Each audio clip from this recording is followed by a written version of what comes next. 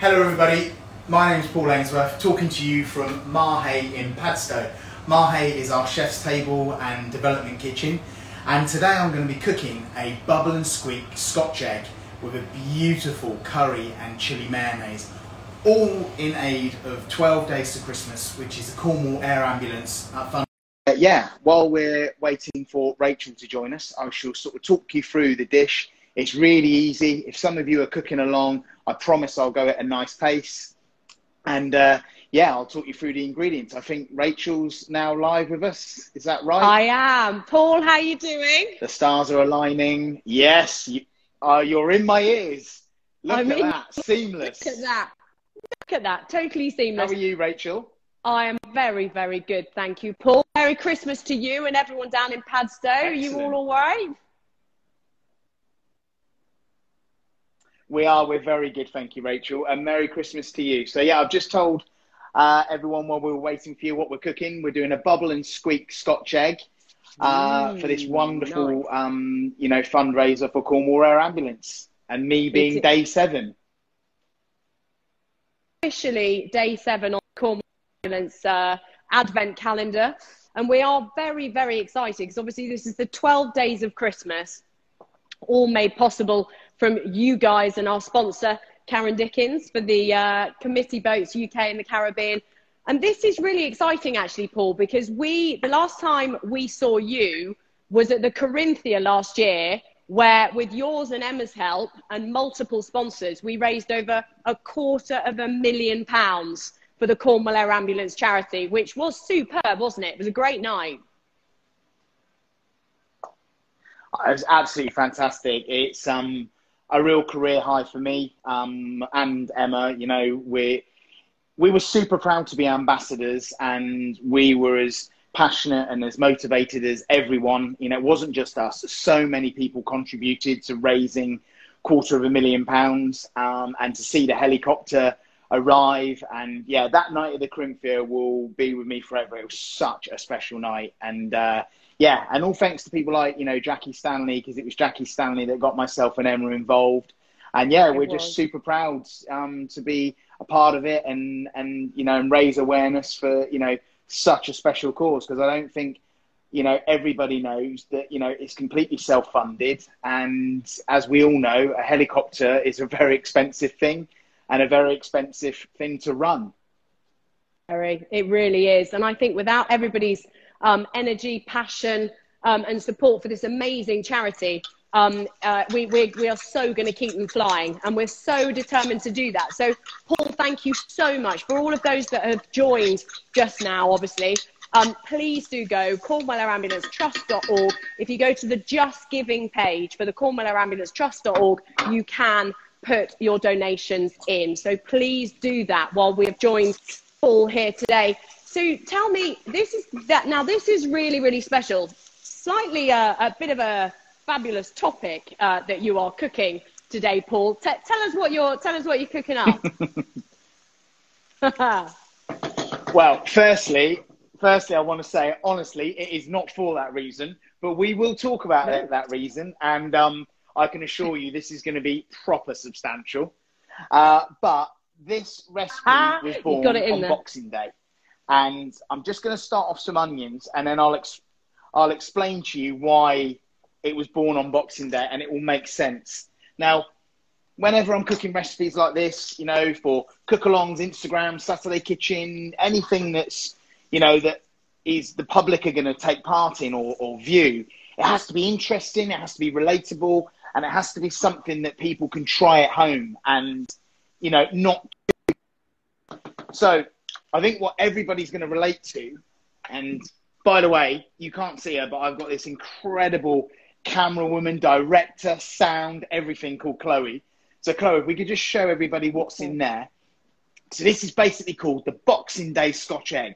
So growing up as a kid, my dad would always, on Boxing Day, take all of the veg, roast potatoes with cabbage, Brussels sprouts, carrots, parsnips, swede, and he would make a wonderful bubble and squeak with a fried egg on top. So it gave me the idea of like, well, hang on a second, what about if you could take all of those vegetables left over from Boxing Day? I'm sure you've all got this. Doesn't have to be this veg, whatever you've got, and turn it into a bubble and squeak Scotch egg. So that was where the idea came from. So quickly, I'm just going to show you what I'm doing here. I've got an onion, which I'm just cooking without colour. I'm going to add a little bit of butter to that pan. I put a little pinch of salt in there, and we've got some garlic, 2 cloves. Next, we're going to come over to here. So if we just come over here, please, Chloe. And super, super simple. In your food processor at home, add in some of your roast potatoes, some of your sprouts, some of your cabbage. And again, use whatever you've got. That's the whole point to this. It's just giving you a great alternative for Boxing Day. You know, Boxing Day, I'm gonna let you know something here. I prefer Boxing Day to Christmas Day. I absolutely love that whole meats, pickles, Scotch eggs. Like, I just love, I am a bit of a kind of nibbly bits person as opposed to the main dinner. Now, just turn it on, all right? This will do all the work. And the only tip, if you just come in and have a look in here, Chloe, the only tip I'll give you is you don't want to break it down too much, all right? So we're just going to put that on for about another 3 or 4 seconds. Now you can see that, loads of texture, absolutely spot on. Now we're going to put that, I've got one here, you can see I've got already on, and we're just going to put that into our pan. I'm going to add a little bit of butter. Now you might ask, well, why do this? Because obviously you've already cooked that veg. This is creating layers of flavour. So basically look at it like this. These vegetables, they've gone a bit sleepy. They were beautiful on Christmas Day. Then you put them into the fridge and they kind of just sort of settle down. We want to get them vibrant again, get loads of flavour. And by doing that, that's why we're adding them to a really, really nice cooked down onion and getting loads and loads of flavour back in there.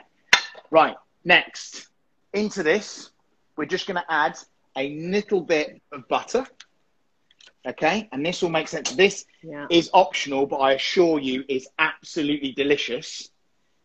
Just add in about a pinch of curry powder.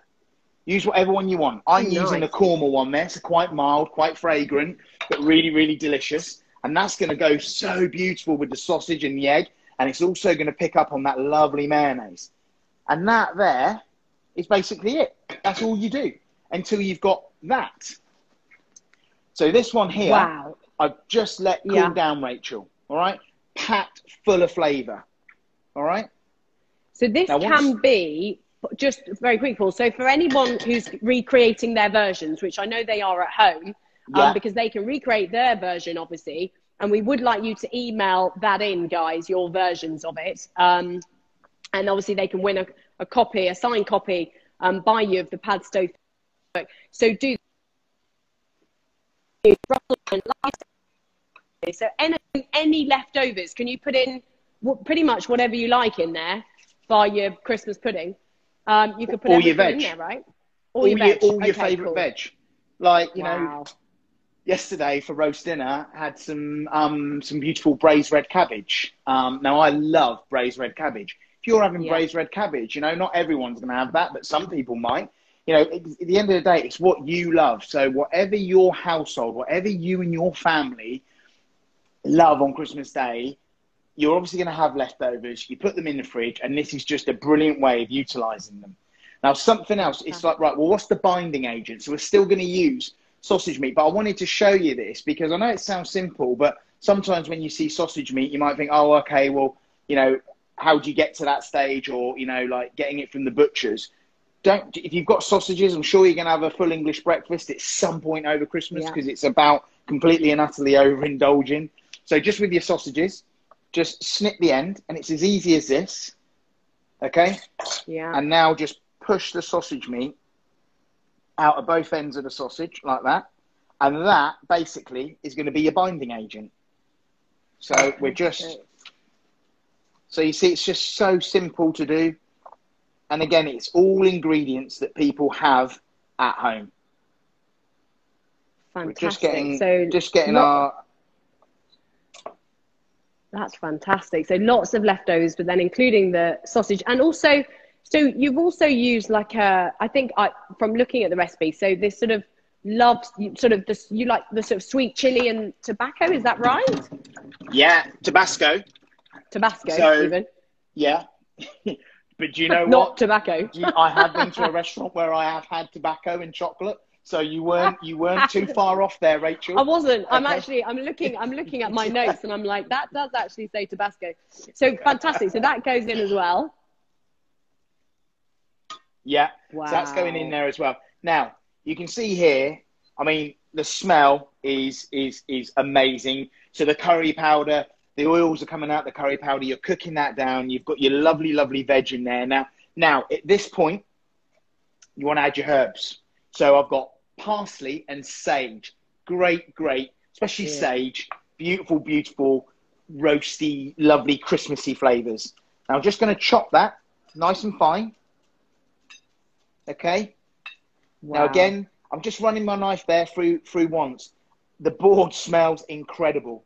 I bet Little it does. tip, sometimes when you see this going through the herbs, no need, all right? Get that straight in there. It's fine enough, because what's going to happen is, like garlic, like our spices, herbs contain oils. That's where that flavour is. And what happens is, you don't want that flavour being bashed into the chopping board. You want it into your pan. So just stir that round. And now you can see why I'm cooking this kind of bubbling sweet mixture, because I'm just getting absolute maximum flavour out of our beautiful vegetables. So I'm just going to do a quick recap for you, Rachel. Thank you. So here we've got our sausage meat that we've just squeezed out of our sausages. Okay, I've got 3 sausages worth in there. In our pan, we started off with half an onion that was basically cooked without colour in a little bit of olive oil. I seasoned it with a little bit of salt. I then took my leftover Boxing Day vegetables and blitzed them so they still have plenty of texture, as you can see. And then I added a little bit of curry powder and 2 cloves of garlic. I've then added a little bit of butter, and I've just cooked it until I've got this lovely roasted, bubble and squeak kind of mix. Now, this is the exact same mix in this pan. So I'm just going to give myself a little bit more room. And I'm just going to add that now into my sausage. Wow, this is yummy. Right. The only frustrating thing about IGTV, of course, is that I can't smell it, so I can't be with you. But we're all with you on this. This is great. Yeah, is it clear so far? Are we happy so far? Right. Very. We are making notes behind me. Now, chili, I think this is a bit of a chef thing, but I think also people watching lots of cooking programs are realizing just how brilliant condiments are. We shouldn't look at condiments as like, you're a Philistine if you like ketchup. Ketchup is a wonderful thing.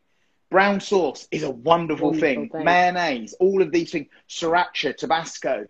Like, don't turn your nose up at these things. They absolutely are brilliant little flavour bombs, flavour enhancers that everybody's got in their cupboard. So again, I'm going to use sweet chili and Tabasco, but if you had sriracha or you wanted to add a little bit of like ketchup into it, what it's giving you is acidity. It's giving you zing, and it's just kind of giving another extra dimension, another extra flavour to your dish. So we're just going to add in a little bit of sweet chili.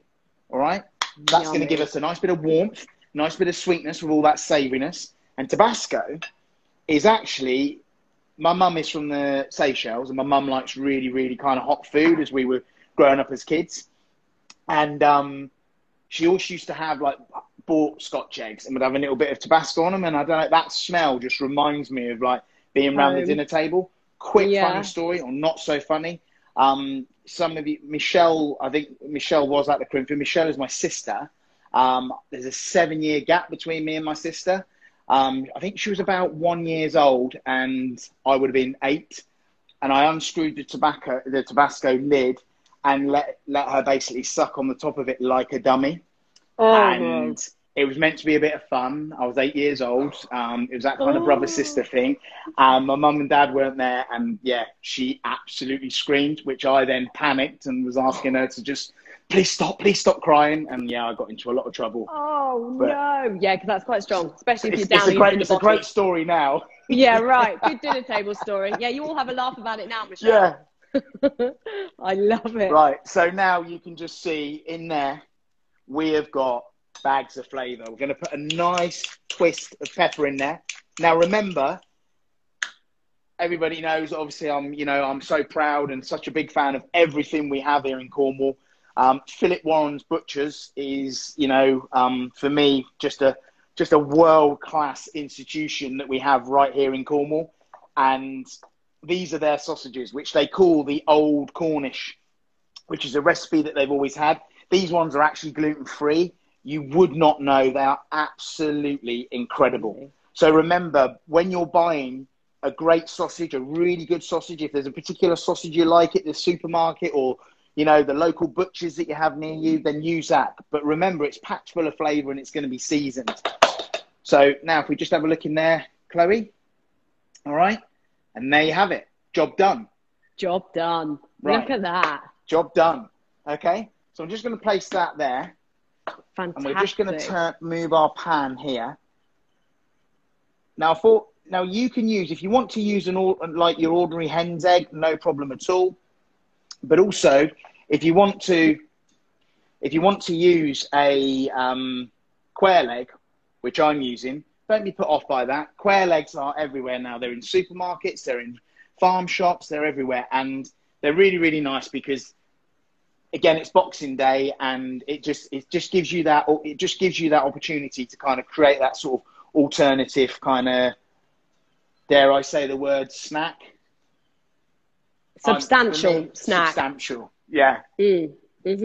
Right, so we've got that made. I'm just going to wait for our water to come up to the boil so you can see how quick everything comes together. So while we're waiting for our water to come up to the boil, let's make our mayonnaise.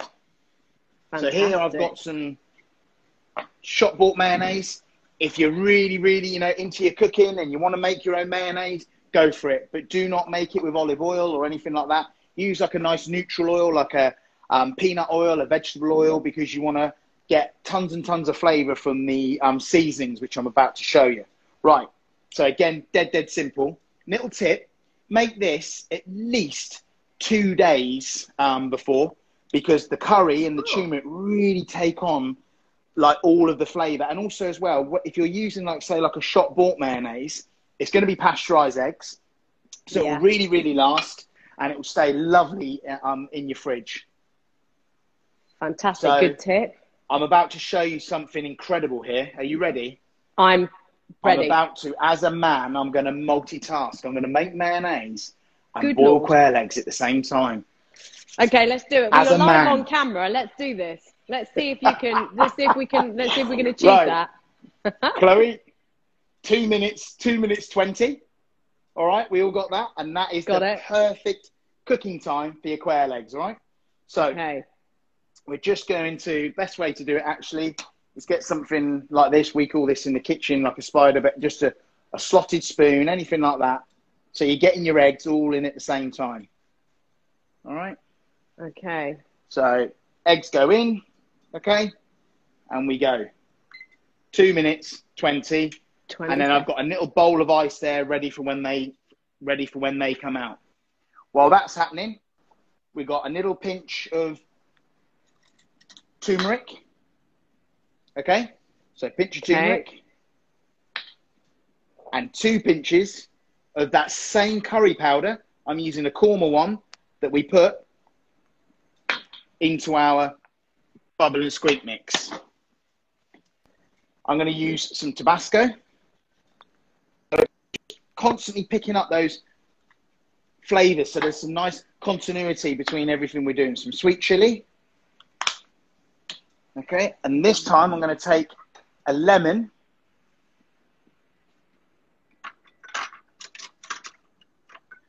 Can I just say, Paul, you are multitasking very well. Do you know what? I'm very proud of myself. Very well. Because normally I don't. Okay, so I put a little bit of lemon zest in there, right? And now a little bit of lemon juice, like that. Now just gently mix around. I promise you, this is the most incredible curry mayonnaise. Like, absolutely delicious. right? And you can see that wonderful colour it goes. And just to sort of explain just very briefly what I was talking about earlier, that's delicious now. You will be blown away by how the flavours of the turmeric and the curry powder really develop over a couple of days. Even the colour will become more vibrant, and it just does so well from just sitting there. So that's our curry mayonnaise done. So you can see that everything just kind of happened really, really, really quickly. We've got 17 seconds left on our quail eggs. And then I'm going to show you how to wrap a beautiful, beautiful Scotch egg, which is our next bit of the recipe. Yeah. Are we clear so far? Is there any questions that you'd like me to answer? Is there any... Well, there we are. There's our timer. The buzzer. No, I mean, this is very exciting for those obviously that have just joined us, obviously. If obviously when you're going to donate your money, please go to the Just Giving page for the Cornwall Air Ambulance Trust.org.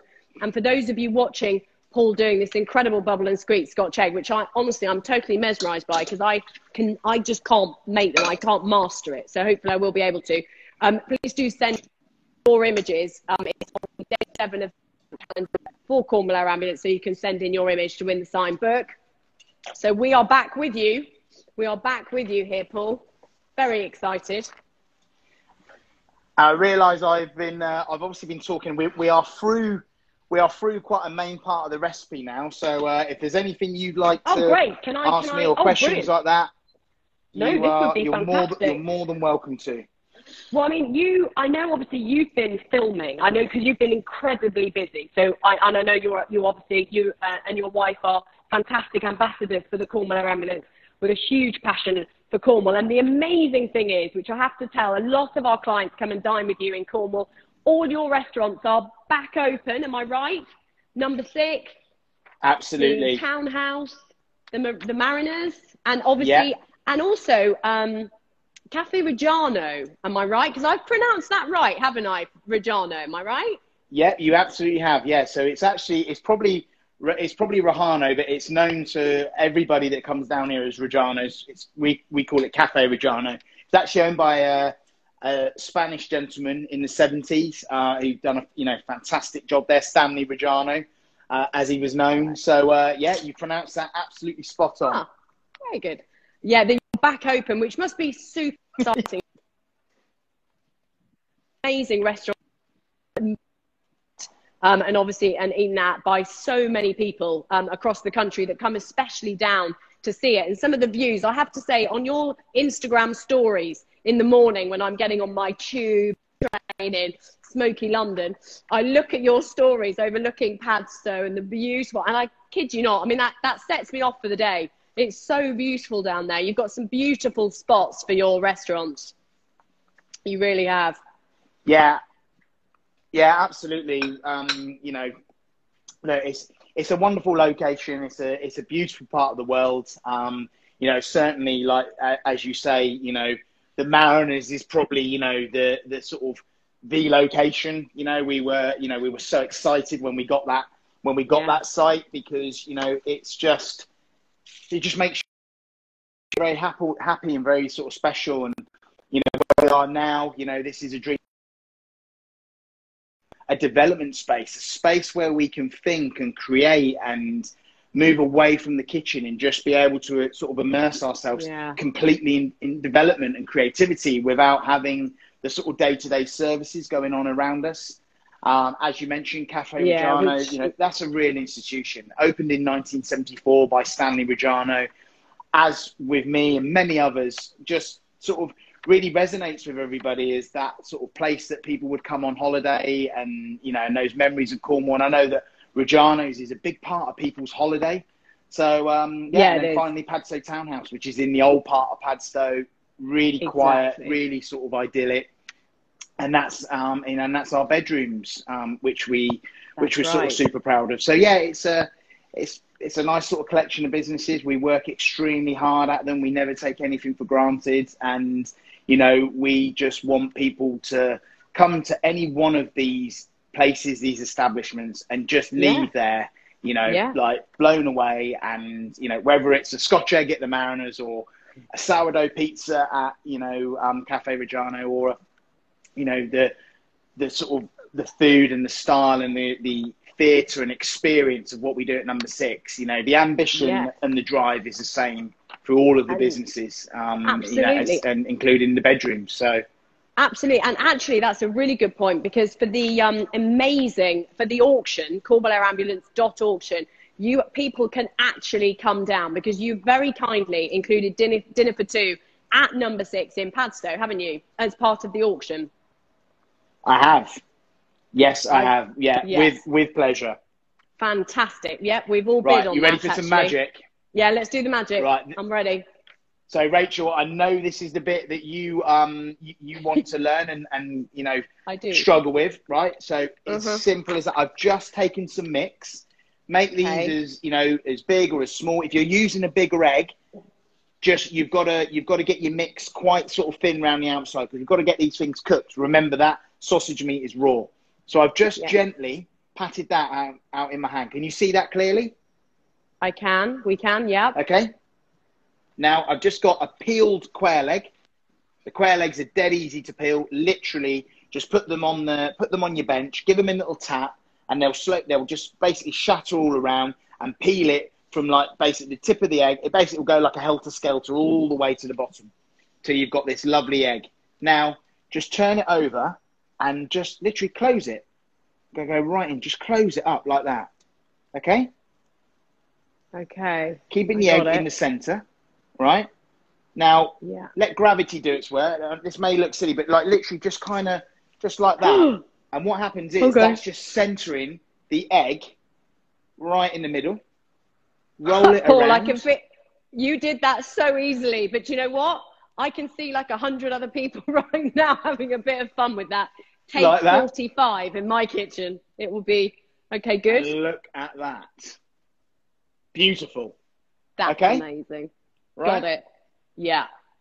Happy with that? Yeah, we're good? Very, very well, good. That's amazing. So next stage. So we'll move our mix over to here. Now we're going to get to what we call the pane stage. Again, super simple.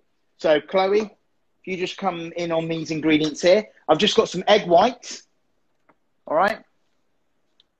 So your dessert making, keep your egg whites. And if you've got your egg whites, kind of think, oh, what can I use them for apart from meringue? They're brilliant as a coating. Now, you might see some panes where they've got flour and they've got egg yolks in it. We don't do that. Like the flour is just adding another layer of stodginess. And the yolk is going to add a flavour that we don't need. We just want something very neutral. So we've just got our whites here, and we've just basically broken them down with a whisk. Drop your egg in, okay? Wow. Coat it all over, like that. Now with this hand, I'm keeping this hand nice and dry. Just going to get any excess off. And now I'm going into something, again, which is...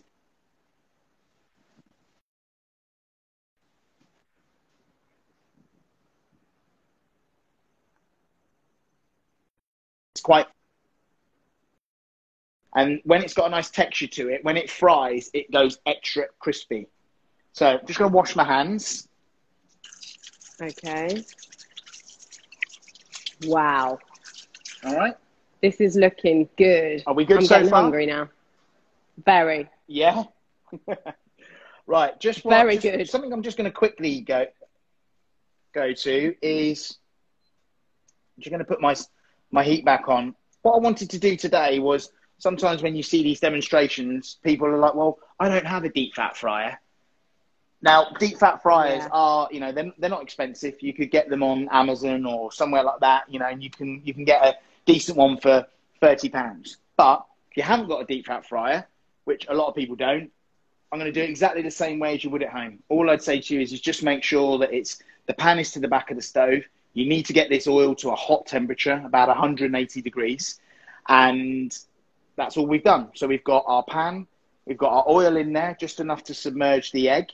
And we've also got a digital probe, again, from a kitchen shop, really, really inexpensive. We're just going to pop it in there, and we want our oil to be around 100, 170, 180. So I'm just going to turn that up, all right? Because we are not far off. So, yeah, we're almost We're looking good. Yeah, almost there. Fantastic. Okay. Brilliant. So I'll do the pane exercise again. So just to go through it one more time while we're waiting for our While oil we're to come waiting up. for the oil. So just like that.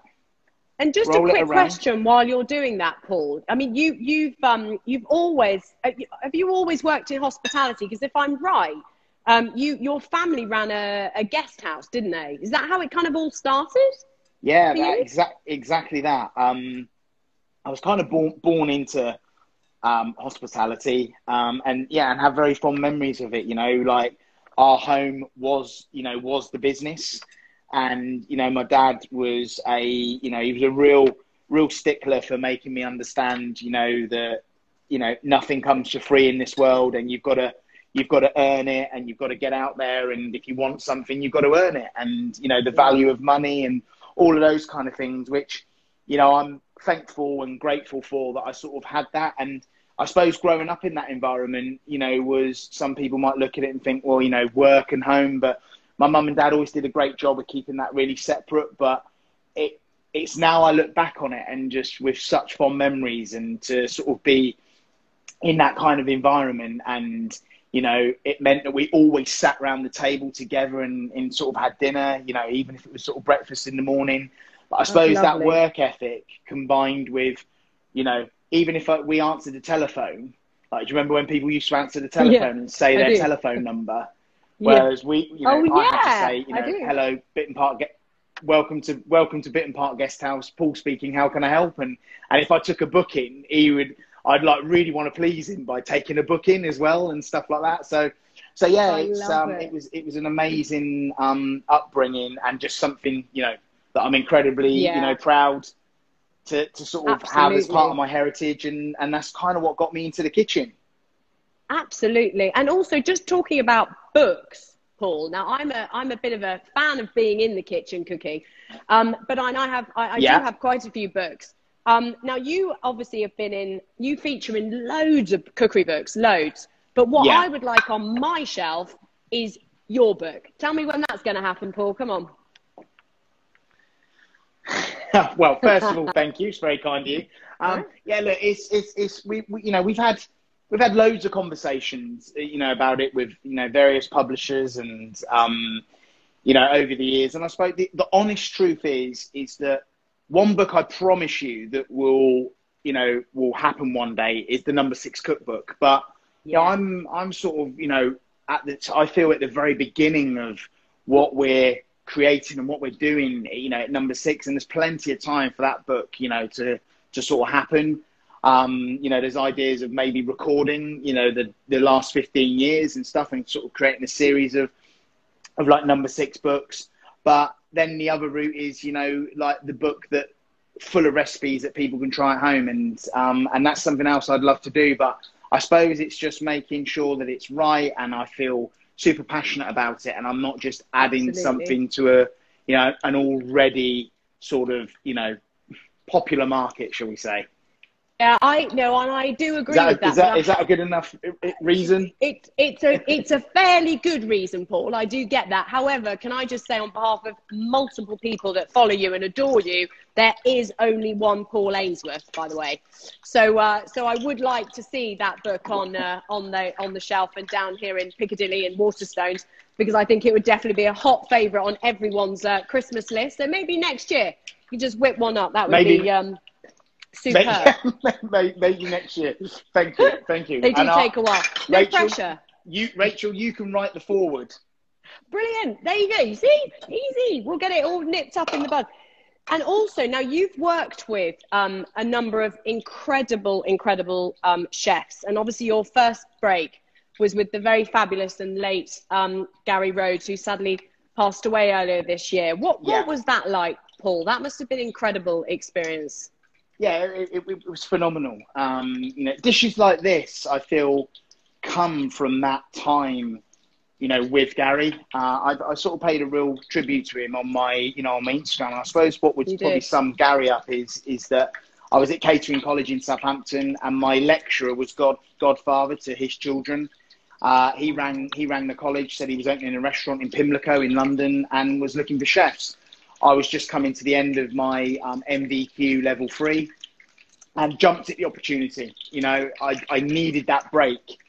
But as you know, Rachel, you know, with London, the rents and deposits and 6 weeks up front and a month's rent is astronomical. And it is, you know, especially when you're 18 years old. Yeah. So yeah, Gary put me up in the hotel in Dolphin Square for 3 months until I'd saved up enough money to get my first deposit together for, I can't say flat, it was a bed sit. Which in London, you know, is a palace, of course. Absolutely, yeah. And you know, he was brilliant like that. And Gary was very comfortable. He knew exactly what he was. You know, we might not see him for say 3 months because he was always filming. But then when we did see him, he was like first one in, last one out. And yeah. I suppose that kind of everything he stood for then is so normal now, which for me makes him such a pioneer. He's so ahead of his time in terms of, you know, British sort of, you know, a few ingredients done really, really well. And just kind of like, you know, if something's on the plate, it has to be there for a reason and not just lots of pomp and ceremony and all of that. So yeah, it was a phenomenal time to work for someone like that and to learn from him. It was brilliant, absolutely brilliant. What an experience.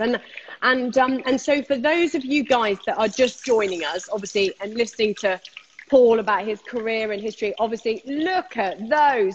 Oh, they're perfect. And I'll put it over here. Just hang on. I'll go in close. Just listen. Oh, look at that. That's amazing. So what I'm going to do, I'm just going to pop them. We're going to pop them on our tray like that. Okay. And while I just put the mayonnaise, I'm just going to have your oven on and just pop them in your oven just to keep them warm, just for a couple of minutes. Okay. And now we're going to plate up. Did they look good? Oh, this is exciting. They honestly, they look like they could have been done by a Michelin star chef. So look at that. Years of practice. Guys, for those of you who have just joined or will be watching this, obviously, please do donate. We are nearly at, we have a £200,000 target, which Paul Ainsworth is helping us get to. I can see donations coming in. So the Cornwall Air Ambulance Trust.org, go to the Just Giving page. That's where you can donate your money. Let's hit this target so that we can keep the Cornwall ambulance flying, because that is why we are here. Also, just while Paul is plating up, donations, you can also buy on there the most amazing virtual gifts. Everyone's doing quite a lot of virtual at the moment. Virtual gifts, virtual Christmas cards, all the money raised is going to the charity, all thanks to our new ambassador, Cornwall Air Ambulance's new ambassador, Karen Dickens, for the committee boats UK and the Caribbean. And she is joining, obviously, Paul and his wife, Emma, as ambassadors for this incredible charity. So please, please, please give really generously so that we can hit this amazing target. The auction, just so you know, guys, we know that Paul also has donated dinner for two at his incredible No. 6 restaurant down in Padstow. It's on until the auction is live. We've got the most amazing baubles from some of our artists. And also we've got, it's on until 10 p.m. on the 12th of December. So please get bidding. You will have to outbid me though on the dinner for two at Paul Ainsworth, because I've just got my colleague to currently bid while you're going online, because I so want to nail this bubble and squeak egg, Scotch egg. I don't know how I'm going to do it, but I'm going to give it my best shot, just so you know. Right, here we go. Here we go. So just got a plate. We put our curry mayonnaise in the middle, and like I say, this is just for me. Got Boxing Day written all over it. It has. So you just want to kind of like a serrated knife like that. Okay. And just straight down the middle. And there you have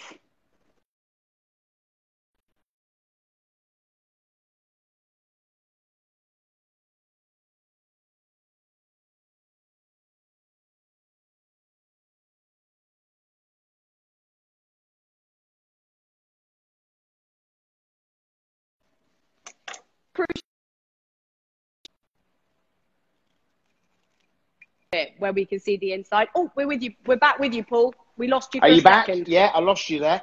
Right, you ready? We're back. We're back. I'll show you again. Yeah. I'll show you again. Ready? You see that? Okay. It's perfection. I saw it. That's amazing. Okay. So, little twist of pepper Oh, Boxing on Day those eggs. treat. Now, just to clear up as well, I actually bumped into the guy this morning that put this on Twitter. I saw it at the weekend about not only have we got the substantial meal debate, but I saw there was a bit of a debate going on about hard-boiled or soft-boiled. As you can see for me, right in the middle. So that you almost like the yolk is a bit more kind of like gel-like. For me, I love it like that. Love it. And then we're just going to put a little pinch of sea salt. And that is it. It is as simple as just literally going in. Oh, wow. Right. Honestly, it good? You get like the curry, you get all of those lovely roasted vegetables that you do in Bubble and Squeak. That delicious egg, but that curry mayonnaise in with it. But then your ears, I don't know if you could hear that crunching sound that it made, but it's just so crispy. I can, that's obviously the great thing. Right in my ear, so it's good. Sorry about that. No, it's good. It's good. I just can't taste it. Fab. That is a little alternative to do on Boxing Day. Bubble and Sweet Scotch eggs with a curry mayonnaise. Thank you for watching. Oh, honestly, Paul, that is absolutely, you have smashed it. Literally. Absolutely love it. And I can't tell you how many people are going to be doing this. Apart from you do have to do the mayonnaise, possibly Christmas Eve, right? So that you can put that in the fridge so that you get that lovely extra flavour and colouring, right? Yeah, and that's just a little tip. Look, if you forget to do it and you want to do it and you want to do it and you do it on Boxing Day, it will still be delicious. Like, yeah, it'll still be lovely. But it's just warmth. You know, the turmeric's giving you nice warmth. That lovely curry powder. And look, all things that you've got, left over. At home. At home. Fantastic. Yeah, no, I absolutely love that. Now, we do have a question for you. A couple more. Now, Karen Dickens, obviously, our fabulous ambassador. Without her, the 12 Days of Christmas wouldn't be happening. So a huge thank you to her. She has a couple of questions for you. So she would like to know what you're eating for today. And I would like to know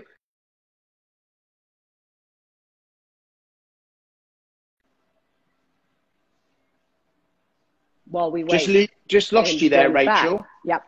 I lost you there. Sorry. That's live TV for you. I can't hear her. It was to ask you if you can hear me. It was to ask you what you do for Christmas Day.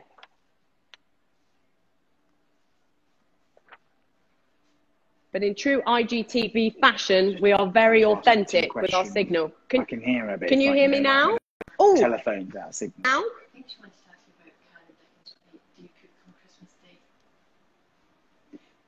Rachel, can you hear me? I can hear you. You're back. I think you were asking me. I think Karen wanted to ask me what I'm cooking on Christmas Day. Well, I can't remember Christmas where I've not cooked. It's one day of the year where I really enjoy it because I just love that kind of meal, all the vegetables, all the meat. But this year, and this is no plug, this is the honest truth, I will be having Christmas lunch at the Mariners. It's the first time we've opened the pub on Christmas Day. We're going to have like people being able to come downstairs for a drink and wish each other Merry Christmas like they did last year. But this year we're going to do that and open the second